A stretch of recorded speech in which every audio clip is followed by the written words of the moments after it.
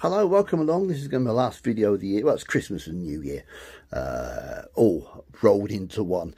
Not done any. I think the last video I put up was my update on Sprotborough. I did like the base work of the scenery and start the buildings down. Just been so busy with work and that. And when I finish work, I'm tired. I've not really been able to do much. All I've done really, major things, is just servicing my locos, strip them down, clean oil and all that stuff.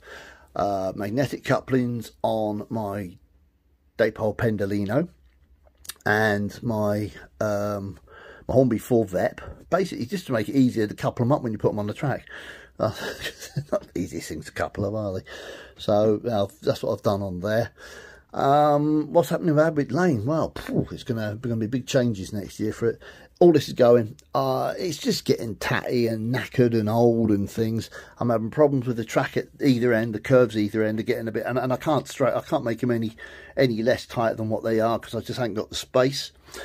So there's bits that I'm going to keep of the buildings and stuff like that. I'm going to completely whole new station. It's going to be a terminus. It's all drawn out, ready. All full size, drawn out on some lining paper, full size, so I know everything will fit. I made a list of all my point work that I've got. I don't have to buy any point work because I've used the existing track that I've got. Got a problem with this joint here. I've had problems with this joint for ages, even before it was terminus before. But it's got to the stage where it's bent so much. Don't know if you can see that. I have to try and, if you can see that, they're rocking. And also, if you've got like three axles like the Deltics and things like that, and the 47s, sometimes they'll get to there, the middle axle will get on that and it'll slip. It's all right if you've got coaches on it because you've got the momentum, it will keep it going. But it's getting a bit. I've tried dropping the supports this end as well, and it's not made any difference. So yeah, it's getting a bit, look at the gap there now. It never used to be like that. So that was that. I've also bought Eurostar, Hornby Eurostar, and I bought it after I decided I was redoing the layout anyway. But I'll just show you. Right, they're the same size, aren't they? There's a Mark IV, and I'll just watch this tunnel. Mark IV coach, nice longest coach that I've had when I planned the layout. No problem, look, no problem. Right, Eurostar coach, what's this? I'll try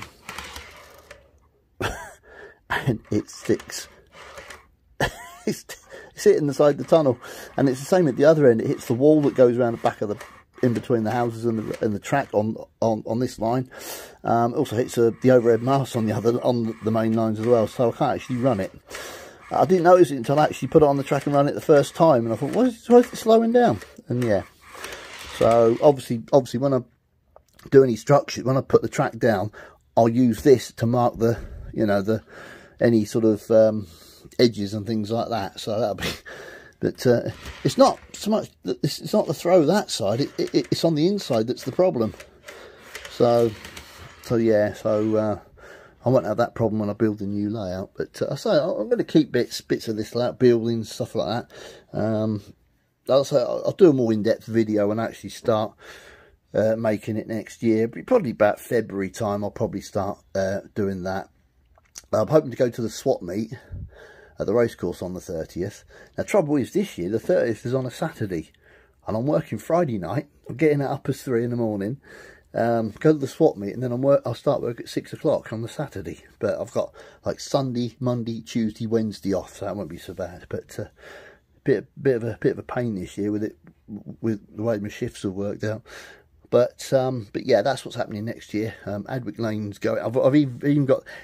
It's going to have Adwick in the title. The new layout's going to have Adwick in the title, but it's won't be Adwick Lane. It'll be something different. Adwick something, right? So yeah, so that'll be that.